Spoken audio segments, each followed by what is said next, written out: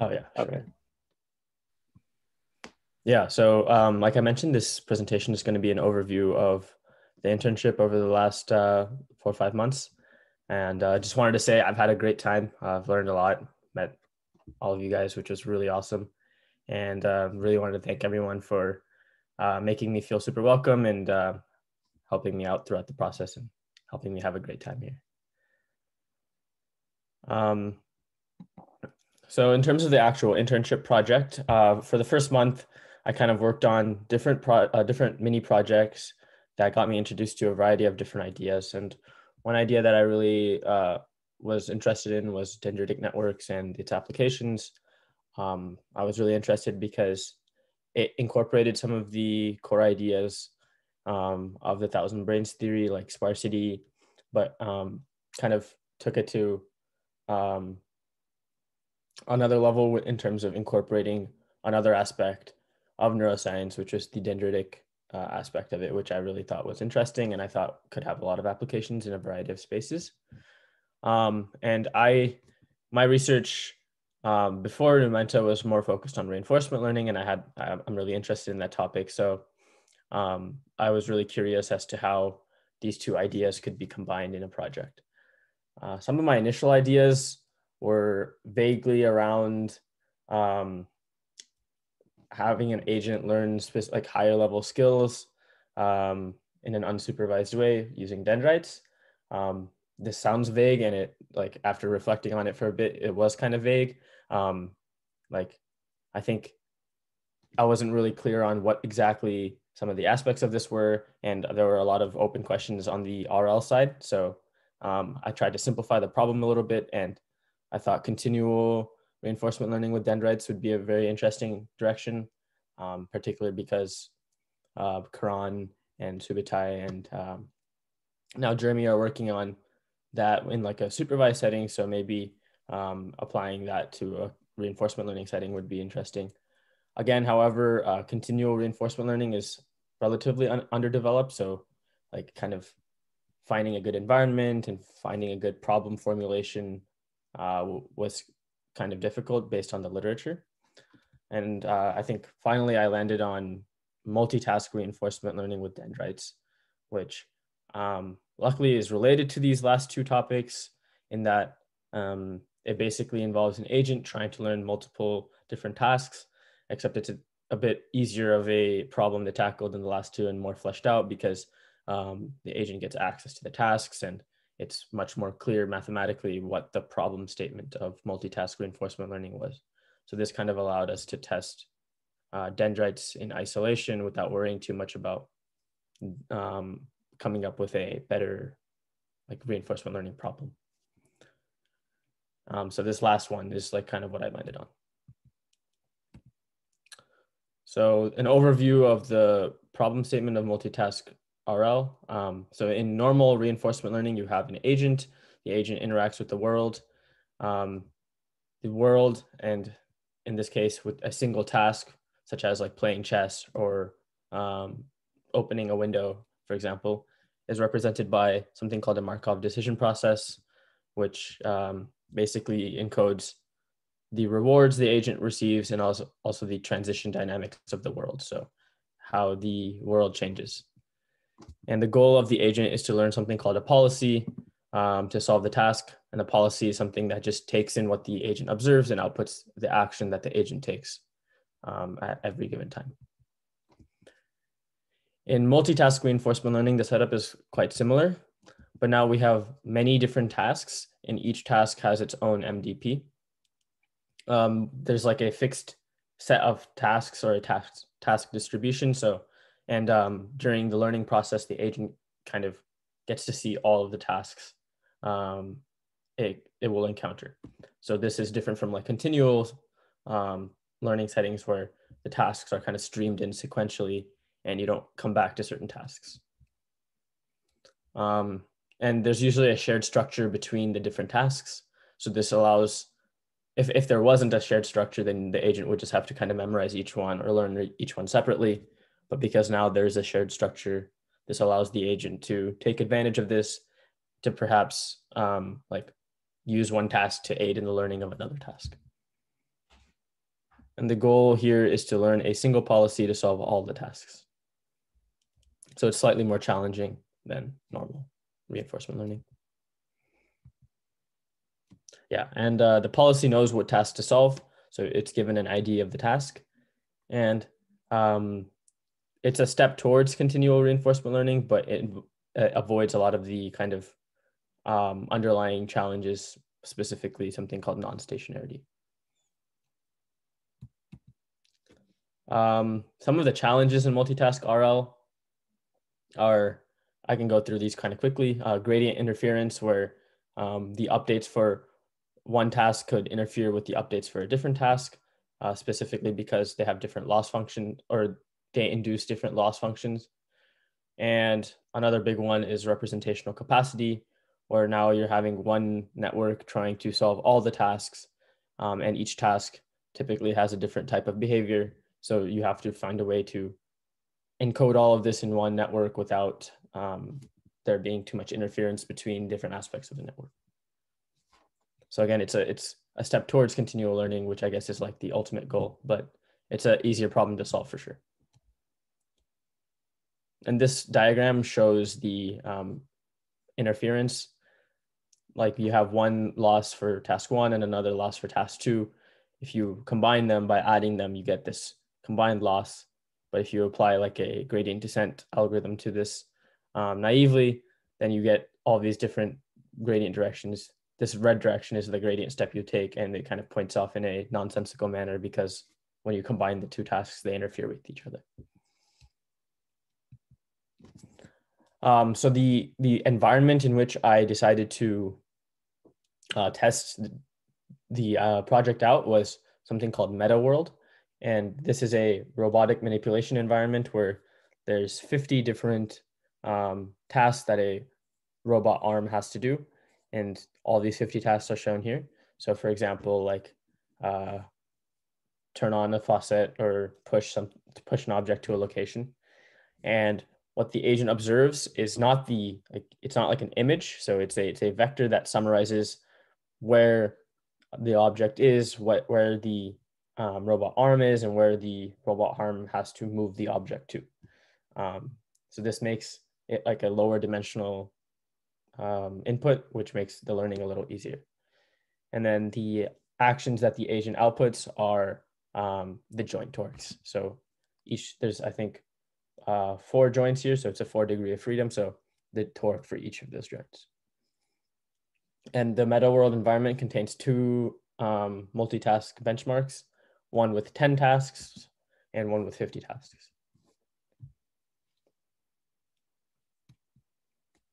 So so I guess the specific project in terms of dendrites was how can we use dendritic networks to achieve strong performance in multitask RL? And the hypothesis was that the properties of dendritic networks, specifically the modulating and contextual gating, can be used to mitigate some of the challenges that I mentioned earlier, specifically gradient interference and also representational capacity. And several closely related questions to this was, what is the role of weight and activation sparsity in all of this? And what's important for practical dendritic performance? And what I mean by this is that I guess like in reinforcement learning settings, there's a lot of forward passes and backward passes that need to be done. So like the performance of the dendrites need to be somewhat practical in order to get good training time. So that kind of brings me to the first challenge. One of the first big challenges in the project was the efficiency of dendrites. So they have a lot more parameters than like standard MLP networks. So for each hidden layer, you have n segments, which takes in an input of c dimensions and outputs in a vector of h dimensions. So it adds this many parameters per hidden layer, which can kind of blow up pretty quickly. And once we realized that the dendrites were pretty slow compared to MLP networks, we did a lot of profiling and realized that there are also several expensive operations, specifically an absolute value and max operation, which chooses the winning segment. And because reinforcement learning has a lot of forward passes to collect data and also a lot of backward passes to learn because it needs a lot of gradient updates, the efficiency of the network can be a bottleneck. So profiling the dendrites revealed some of these slowdowns and several possible optimizations. So a kind of temporary solution which doesn't solve the whole issue that we landed on was using an optimized one segment dendritic MLP. So this does kind of reduce the capabilities of the dendrites because it's one segment, but it does, the trade-off is that it's a lot more computationally efficient because it can avoid this absolute value and max operation and also scale down the number of parameters. In terms of the code base, so yeah, we created a new NuPick embodied code base, and we integrated the dendrites with two existing reinforcement learning code bases. The first is called Garage, and the second is called Soft Modularization. Garage is a more established RL library with strong meta world support. And what I mean by established is that it has like a bigger community behind it, and there's like regular updates and things like that. Whereas soft modularization is just a research repo made by a couple of people. But the good thing there is that there's a good baseline to compare to, and the baseline was like the state of the art in the previous version of the environment. The final code base we have now has been integrated with Garage and MetaWorld v2, which is a newer version of MetaWorld, both of which are more stable.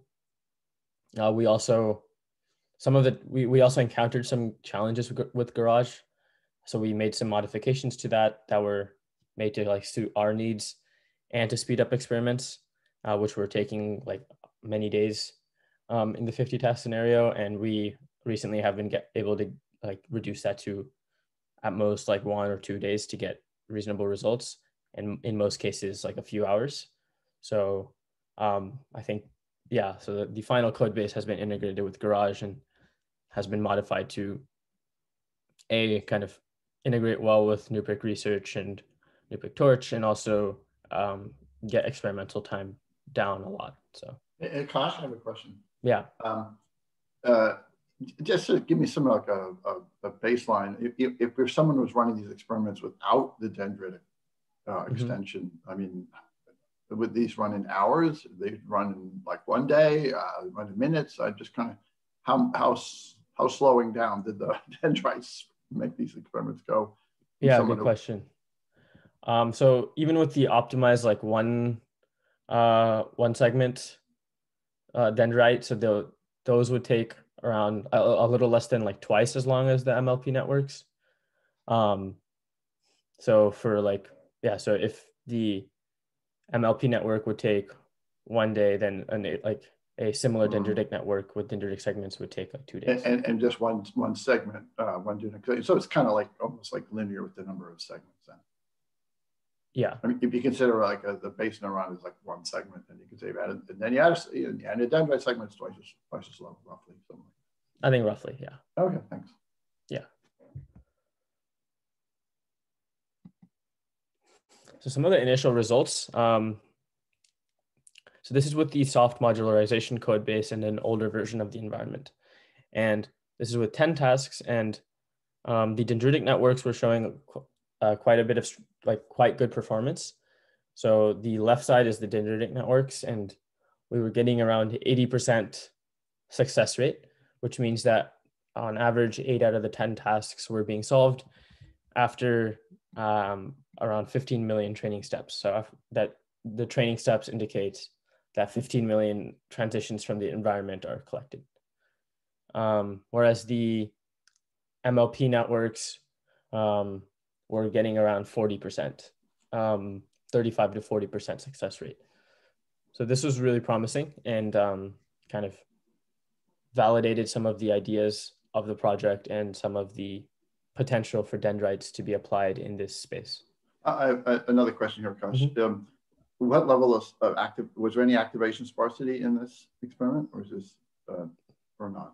So this didn't have activation sparsity, but they had weight sparsity, 50% weight sparsity. So I was trying to understand, this sounds maybe a little weird, but why isn't it 100%? And because the general idea of dendrites should really separate spaces, but if only if the activation is sparse too. So now I think I can understand why you only got 80%. If you had activation sparsity, you might get 100% on this test. So so I tried some activation sparsity, but didn't aggressively tune it, and the results were worse. But I think, but I would say that's probably not related to the dendrite part. It's probably related to the fact that it's tricky to get these networks running with activation sparsity. Yeah, I agree. Okay. Yeah, I think with activation sparsity, like from the experiments I ran, I think it's harder to tune, but I think they have a better. Humans can do many tasks very reliably, right? We don't get confused. And so ultimately, I think a network with activation sparsity and a sufficient number of dendrites should also have achieved very, very high performance. But I think I got it. But anyway, so far so good. Looks good. Yeah, and I have some results on the newer environments with activation sparsity in a couple slides. So, also the dendrites should be causing some amount of sparsity as well. I don't know if you looked at that explicitly, although with one segment, it's not going to be that great. They actually would cause. They would actually cause activation sparsity. Yeah, because they can turn off neurons themselves. But there's no enforced sparsity. So there's no enforced sparsity. But so okay, that's interesting. Not like a typical biological network where dendrites don't turn off a neuron. But in this case, they actually can turn off a neuron. They could, yeah. So then it gets hard for me to understand. Then okay. Yeah, I think it'd be like a softer version of sparsity where like you would have certain neurons that could get like close to zero, but not exactly zero. Yeah.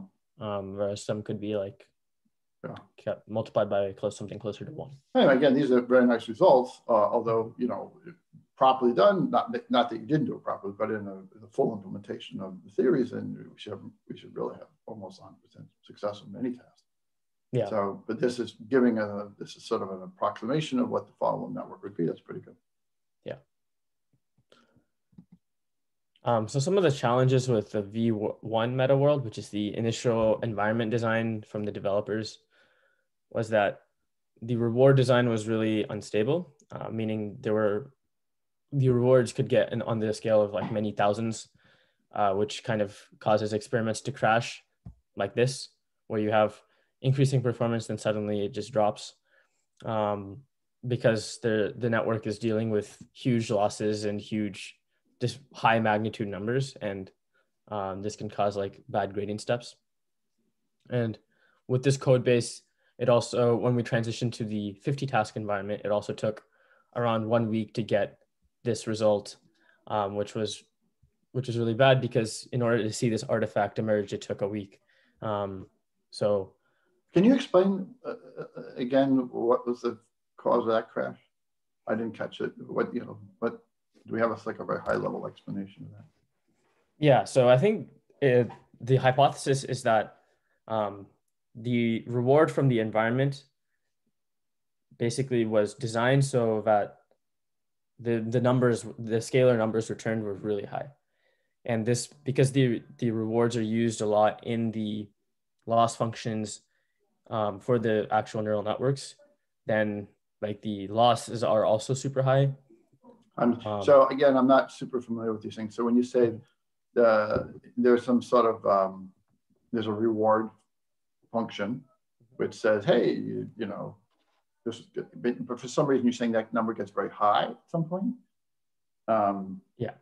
And the reason it gets very high is why? Is it sort of going to some sort of unstable oscillatory regime or thrashing or something like that? I don't understand why that. I don't have an intuitive sense or reinforcement learning network to say why that loss function would get so high. Right. Well, I think the reward can get high because, the reward should get high as you do well on the task. But like a big part of designing an environment is deciding what kind of reward to give. And it can be bad if like the scale of the reward is super, super high. So I guess like a really simple example would be like, if you're playing a chess game and the reward is 1 if you win the game and 0 if you -1 if you lose and 0 if you draw. You could also have a reward that's like 1 million if you win, -1 million if you lose. But why would that reward function, again, my ignorance, excuse me for my ignorance of reinforcement learning, but why would that reward function change as you learn? I mean, isn't winning a game always one? Why would it all of a sudden start going up to like 1 million? So what would cause it? I have a fundamental lack of understanding of how reinforcement learning works, where that reward function would change. I don't understand that. The reward function doesn't change. Oh, but like as you learn like in this environment, as you get closer to success, you get higher and higher rewards. Well, so initially, again, how do I get higher and higher rewards if the reward function doesn't change? I'm sorry. Well, because the reward function sounds like the reward, dude. It must be two different things. In this case, correct me if I'm wrong, Akash, but it's not that we have sparse rewards. Like if you win, you get 1. If you lose, you get 0. But we have rewards across the environment, across the task. So if you get closer to the goal, you get a reward. Yeah. This is like an aid to the agent. You can think of like. Yeah. But why would that reward change? I mean, it's like, hey, if you're getting close, it's still 1 to win the game. Well, it's kind of like, so say you're trying to move an object closer to a goal location. So if you're really far away, you get a reward of 0. If you get a little closer, it's 1. If you get even closer, it's 2. If you get really close, it's like 10. And if you get there, it's like 100. And that's just a basic function of how reinforcement learning works? Or that's how the environment is designed. So when you're designing the environment, you have to decide, okay, how is the agent rewarded so that it knows what's good and what's bad. That's a kind of weird thing. It's like, it seems a little odd to me. It sort of says, like as you get closer and closer to being good at this, you just get hyper, excited or something. It's like, it doesn't seem natural. The dense rewards is sort of a hack. At least, I mean, the traditional way would be to use sparse rewards, right? So if you win, you get a point. If you lose, you don't get a point. But the state space is huge, so the agent can never find a solution. So what people do in this sort of environments like meta worlds, they create these dense rewards. So you give like this intermediate breadcrumbs to guide the agent towards the goal. Yeah, but you could say, okay, your reward for getting, solving this problem is 10. And then you could have anywhere between 0 and 10 along your way, right? You think the upper limit would be fixed as opposed to, you get 100 or 1 million or something like that. Or maybe it is fixed. It's just a big range. Is that what you're saying? I don't know. Yeah, I think that was a flaw with this initial. Yeah, I mean, this is a surprising thing to me. It's like, oh gosh, you see something like this, and it's like, oh damn, what happened?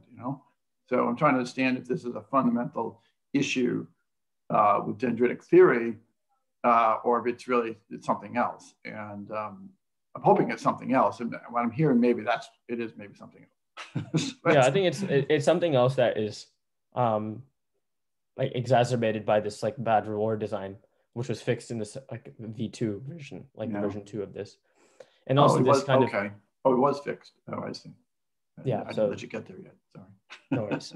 And this also happens with like this kind of crash after a lot of training steps is fairly common in reinforcement learning, regardless of what kind of network you use, just because like there's the way that algorithms work, there's like the training data kind of changes over time.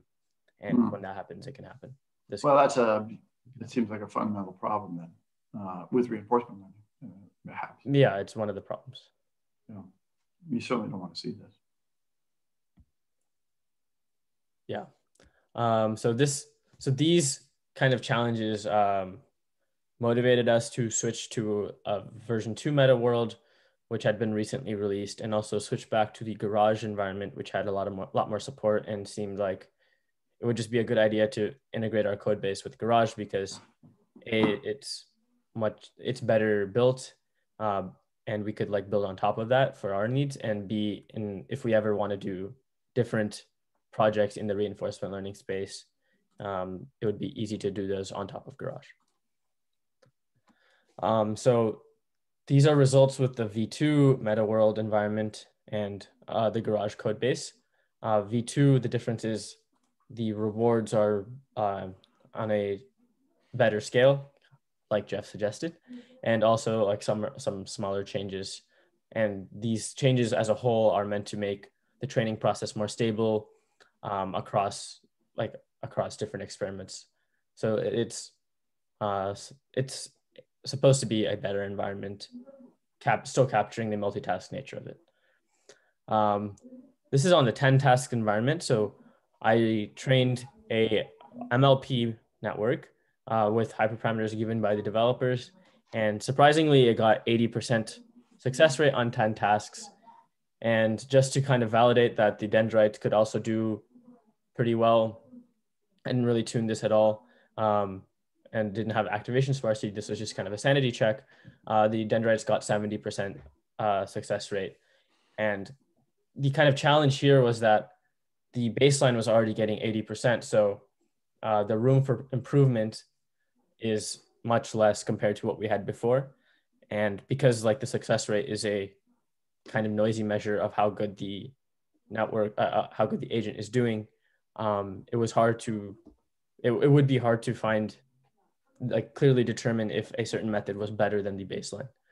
So this kind of motivated us to quickly move over to the 50 task scenario where there's likely to be much more. By the way, before you do that, it's not clear looking at these two charts that actually the tuned baseline was actually better than the untuned dendrites. I mean, if you look at the scales in these charts, I'm not sure if did you numerically verify that? Because if I'm looking at the chart on the left, you know, you'd say, what's the average performance there? I'd say it's around 70% or 75.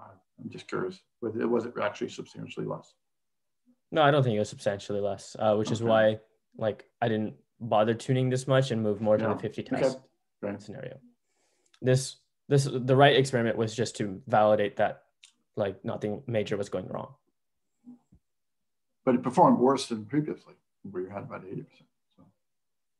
Yeah, and that could be due to a couple of things, perhaps like not tuning it at all, and also like switching environments can cause like it's a different environment now. So I'm sorry, and what does KW mean? K-winners. Okay, K-winners. Yeah. So now with 50 tasks, so these are kind of these are the baseline results. So the left side is what I call a narrow MLP, where the width of each hidden layer is 512 dimensions. And this is the standard network that is being used by the developers and was used in like the release paper for this environment. And it on average got around 45% success rate after 60 million environment steps, which means like 60 million data points were collected throughout training. One thing I was curious about was like, what if we just scale up the baselines? If we just naively increase the capacity of the networks, does performance increase by a lot? And turns out the answer was yes. So just by increasing the width of the hidden layers of the MLP, we were able to get like 70 to 75% success rate on 50 tasks. And this is with like no dendrites. So this was just an interesting observation that I made kind of after this next experiment that I ran, which again, I kind of did the same thing where I had took a narrow meaning 512 dimensional hidden layers dendrites. This one I didn't have K-winners just because this was like the first experiment I ran with kind of the most basic addition to the MLP, and did no tuning on this one, whereas this one is more tuned. So this matched the performance of the MLP. So this was more of like, again, a validation on the 50 tasks. And then on the right side, I included, this is the best result after several runs. So this is a much wider network with 2048 units per hidden layer and a K-winners of around 0.2. And so 20% of the units are on at every hidden layer. And here the success rate was around 80% and occasionally got up to like 85, closer to 90%. Is that, I can't remember, is that about equivalent to what the non-dendritic network did with the wide? This is around like 10%. Or so the wide one on the right here got around to about a little bit less than 70. So yeah, we're doing a bit better, but not super amount better. Is that right? Yeah, exactly. Yeah. And I think for all of these, are these 50% weight sparsities? There's no weight sparsity in these. So the hyperparameters I tuned here are like learning rate, the width of the hidden layers, K-winner level, and did not tune weight sparsity. Interesting. That's a good observation, because that could make a big difference. And what was the K-winner level here? It was like a little less than 0.2. It was like a 0.19 or something. If you give this 20% on, roughly. Yeah. Mm-hmm. If you give this presentation again, Akash, it would be useful to plot these on the same graph. Use different colors or something like that, because I'm constantly looking at these trying to figure out, because they're basically plotting the same stuff, but your charts are different sizes, and I'm trying to it's a little hard to compare. Yeah. So right. Yeah. It would be one big chart with 4 lines of different colors would be better. Yeah, definitely. Thank you. And do you know why it dropped suddenly in the middle there for a while? Yeah. Is that just the instability? Yeah, I think so. But that doesn't tell me anything. It's like saying it dropped in the middle because it was just bad. I think, I think that's one of the big problems with like modern reinforcement learning is there's a lot of moving parts. So exactly why that happened is kind of hard to tell. It's probably due to like maybe a bad batch of data being sampled at some point in time that caused some bad gradient steps. But like this also happened on a couple of the MLP experiments that I didn't show in the presentation. So this isn't like unique to the dendritic networks. So just to be clear, in when you're running these training sets, you're not reiterating over the same data. You're actually looking at different data to kind of approximate the situation. Is that correct? Yeah, so that's approximately correct. So how in this algorithm it works is you have a buffer of a fixed size. So in this case, 1 million, and you can keep collecting data and adding it to the buffer. And once it gets like over 1 million, then the oldest samples are kicked out and the newest ones are put in. So as you progress through this, the data collected within that buffer changes. And then during gradient updates, there's a window there. There's a window there that you're moving across, but you're looking at continuously changing inputs. And then when you said you got a bad batch, it meant something that's really off kilter as far as the expectations. Yeah. What you've been training up to that point would be. Yeah, that's pretty correct. So and within that window, do you do multiple passes of training? Yeah, so like anytime you do training, you sample like X amount of data from that 1 million and use that for like a batch of gradient updates. Okay, so as it progresses, it could get trained on the same batch multiple times. Yeah, it could. Same set, yeah. Like that 1 million is basically like your data set at any given time, but that data set is changing. And then during gradient updates, you're just sampling a batch from that gradient, that data set. Because the data set itself is dependent on your current learning, because because you are interacting with the environment. Exactly. So as you learn, the way you interact with the environment changes. So the data, the training data itself will change. Right? That's some of the instability here. Yeah, and that's like a pretty classic problem in reinforcement learning is like you want to explore a large part of the state space and get like a very wide training data, but also exploit what you've learned so far to be good and get more on that like narrower part. So trading off. Exactly. Yeah.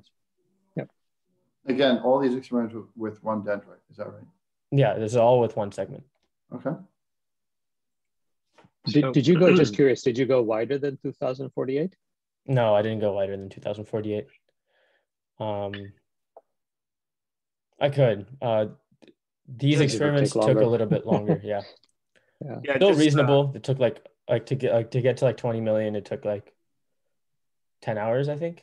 So, and with like 1024 or 512, it only took a few hours. So the experimental time is not bad now. So I had a question. If within that window, it's a first in, first out policy, there's not any choice being made to retain some training samples for longer than others. It's simply shifting through a set, right? Yeah, that's correct. Okay, so if, for instance, there's no article that says this particular training example we want to hold on to for some extemporaneous reason, there's no concept of that. No, there is no concept of that. Okay. There are like several methods in our reinforcement learning that don't do exactly what you mentioned, but kind of prioritize certain samples over others when you're sampling from the buffer. But that we're not using any of that here. Oh, we could, right? I mean, we could implement prioritize replay there. Do you think it would help? I think it will probably help all of them, but it doesn't really show much in terms of like how dendrites perform on top of other networks. Okay, yeah, that makes sense. Yeah. I just want to make a remark here that these wide networks, we are not controlling for number of params. So when we say wide 2048, that's actually a network 4 times bigger than the one on the left. So that also might be why we're having better results. It's not just because it's wide.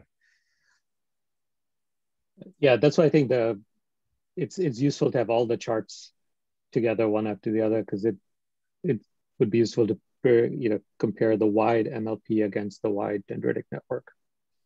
Just as an example. Oh, yeah.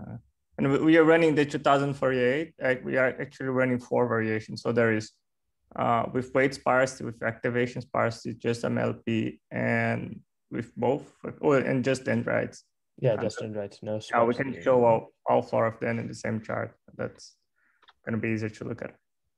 Just so I understand what you just said, when you make the network wide, you're also making it deep as well. That's implied? No, we are not making it deeper, but we have more params, right? All layers are like 4 times bigger. Oh, okay.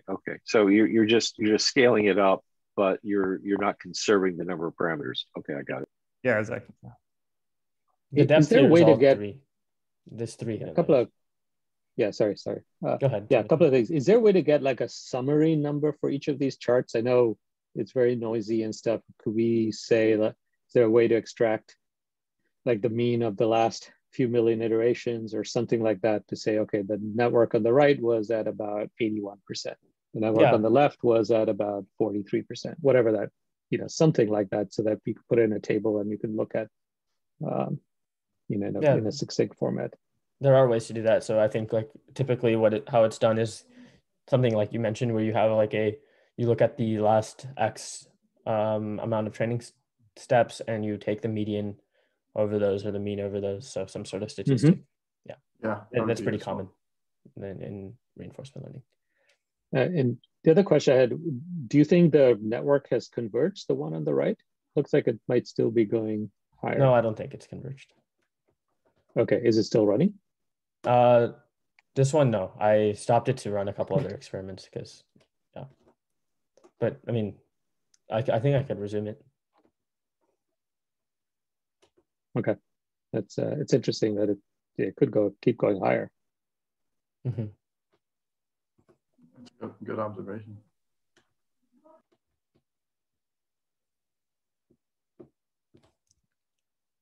So I think several next steps in terms of experiments.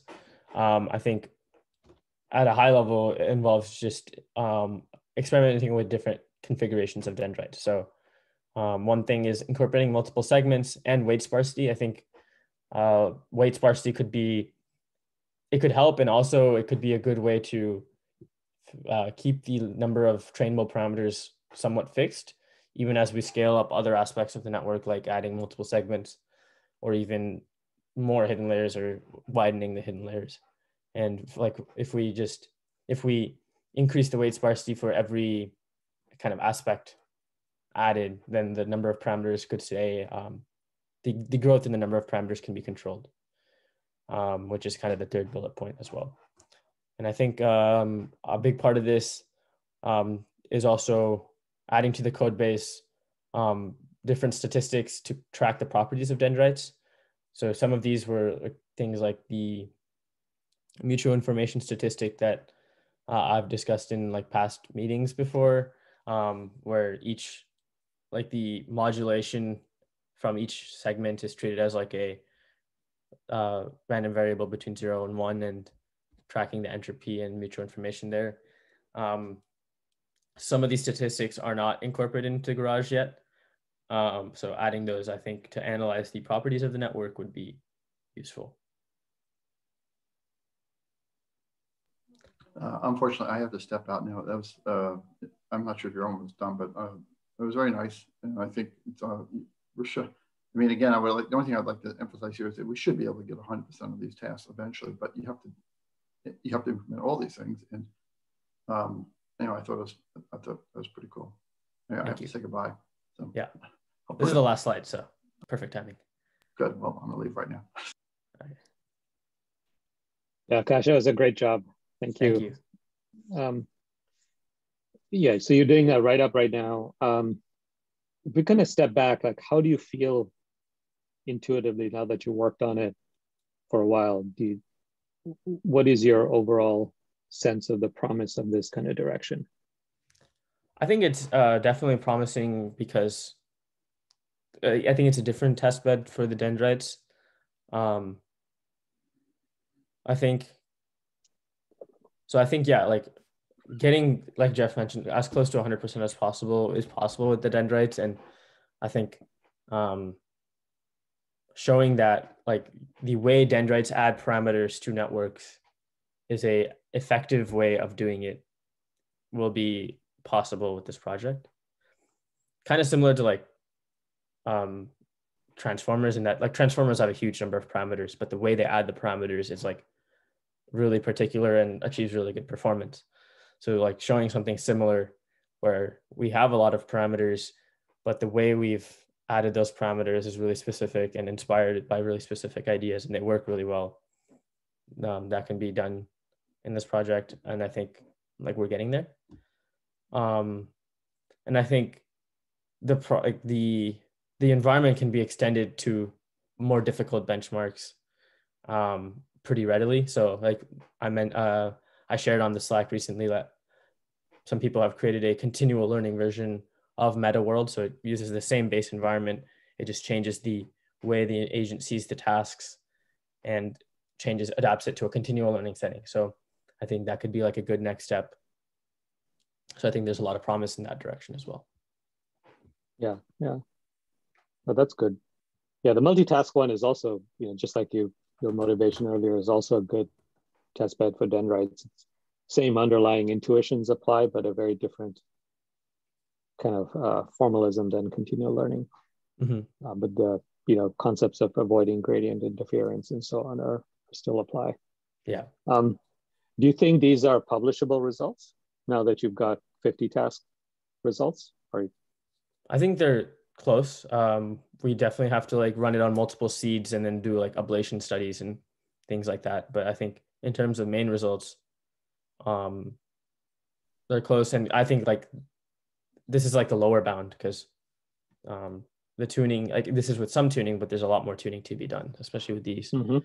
So I think, yeah, like it's probably publishable now and definitely will be soon with like incorporating these and properly tuning. I think like one thing I noticed in this project is like, I think the tuning is a little bit tricky, especially with things with K-winner activation sparsity. Like it's a little bit finicky. So like finding the right configuration can really, like once you find that right pattern, it can really get great performance. Yeah. Did you have boosting turned? Did you have boosting turned on or off? Off for the dendrite, dendrites, because I think like, the dendrites do that, or should be doing that. Kind of, yeah. They don't have the same pressure though. But the with boosting, one of the big issues I think is just that the duty cycle window is just so short here. compared to the duration of a task. Yeah. So that's an issue. Do you have an idea of how much of the compute power goes into that max operations? Like if you remove those max operations and keep the same level of sparsity that is induced by those max operation, how much efficiency or speed do you think you can gain? So I'm not really sure what the answer would be to the second part of the question, is like if you remove the max but keep the sparsity.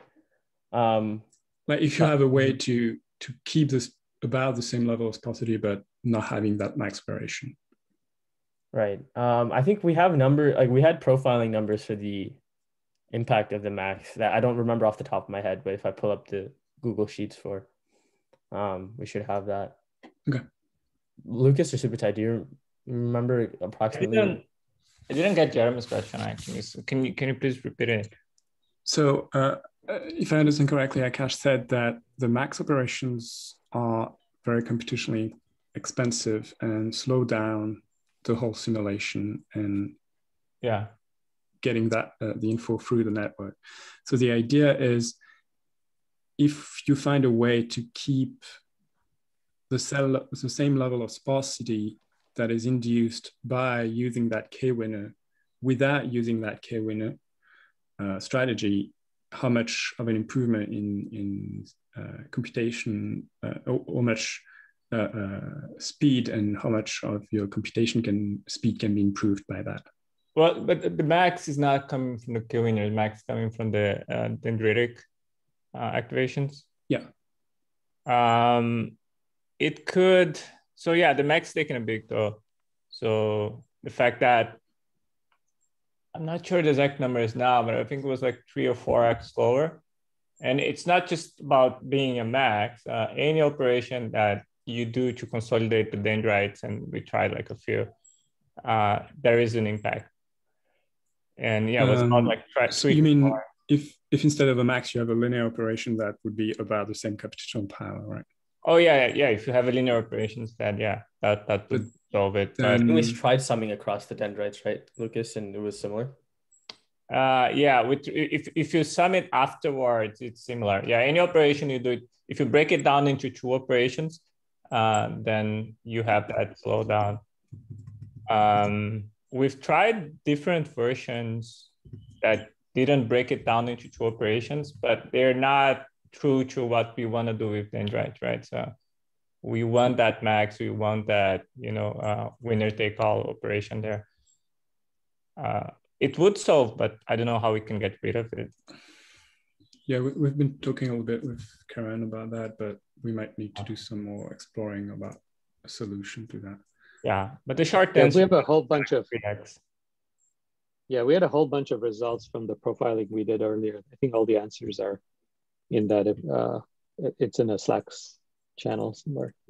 Okay. It's in a Slack and like a Google Sheet. I can share that with you, Jeremy. Can you send me the link? That would, otherwise I can go get it. But I'll add Jeremy to the channel as well. And yeah, Jeremy, if you can go on the channel, we discuss that. Sounds good. Thanks. On a kind of unrelated note, I think the results that Karan, Jeremy, and Tubutai, you guys got on the continual learning, the improvement over XDG. I am curious to see how well a naive MLP network with a similar number of parameters would do in that scenario, just to see the impact of just raw representational capacity. Oh, it would do horribly. On continual learning, all MLPs, just standard MLPs, will get chance accuracy. Okay. Or basically, we'll just learn the last thing. Okay, yeah. That would make sense. It doesn't matter how big it is. Got it.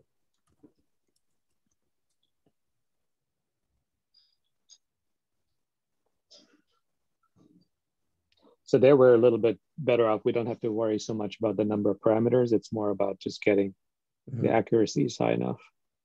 Yeah, here I think this is one of the big challenges here is that I think any network, if you just scale up the number of parameters because it's seeing all the data, can keep doing better. Exactly. Or Yeah. there's probably a point of diminishing return because it's just hard to train big networks. But yeah, like I think getting good results with the control and the number of parameters is like the challenge in this project. Yeah. Yeah, exactly. I think if you took a dense network that had the same number of parameters as your wide dendritic network, it might do quite well. Yeah. And yeah, like that's kind of validated by this wide MLP. It has slightly less parameters than the dendritic. Yeah. So a question like on implement different statistics into Garage, like are you contributing to the Garage code base or our copy of it? So all the changes we made to Garage are basically like subclassing different different classes in Garage and doing the relevant changes. We haven't contributed anything directly to Garage. So if you want to upgrade those things, we have to incorporate all that again. If like Garage has a new version, we're gonna have to make sure like everything is. Yeah, but for this project, we are sticking with Garage. In the long run, I believe there are better alternatives. Facebook just released a reinforcement learning library that's fully compatible with PyTorch. So that's I don't want to contribute back to Garage, although we subclass when we need it. We're like recreating some of the things we needed, but in the long run, I don't think we're gonna stick with Garage. So. But still Garage using our own copy. Yeah, we are kind of using our own copy, and I'm modifying a lot of things as well. So you have like a half Garage, half our code base, but always like subclassing and changing only the things we need. We're not having modifying our own fork of Garage. That's what you're asking. Yeah, no, I'm asking like if do we have to, they have new version. There's a new paper out there, and there's a new version of Garage. Do we need to keep up all those modifications? I think for the most part, no, because most of their algorithms are fixed. Like they've already implemented them correctly.